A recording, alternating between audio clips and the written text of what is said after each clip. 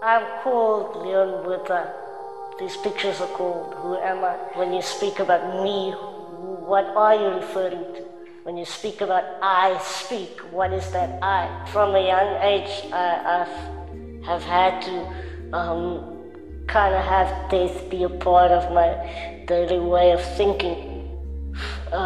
We think that we have a certain amount of time as human beings, and we try to put these destiny paths into that. Mortality is, we forget that this is a timely thing and it's so quick. The words are just spoken and it's gone already. But yet, as you speak, the vibration of those words and the influence of those words can stick and go in the mind of somebody else who's receiving it, and it can actually come into physical existence in something else years from now. In this world that we live in the 300 basic religions that exist, never mind the subdivisions, it never occurred to anybody that prayers are answered across the board of which God they are claiming to serve. And that should show you that it's a mental thing. You're trying to give form to something that's formless or infinite. And I think it's the same with time and destiny.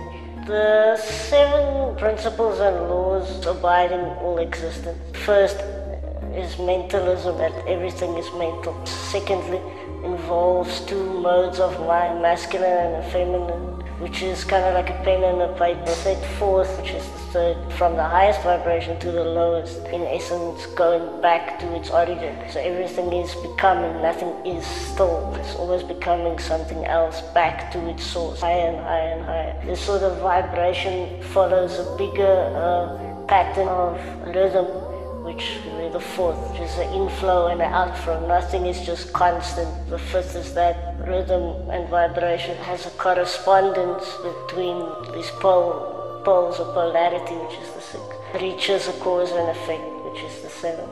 This sort of process can be viewed in everything, and life as well. So we tend to view conscious existence. We think that it started once we were created, but essentially creation is only the projection of that which already existed. I guess use this to seek truth as well. You will find this in everything, and that it just does not suggest at all that your essence, vanishes when you die.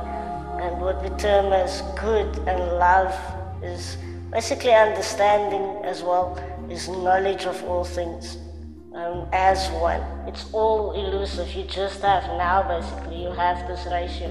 Tell me who you are. What is it that fills you every moment? What is it that causes you to act and react? And why do you like what you like? Why do you view certain things as beautiful or not?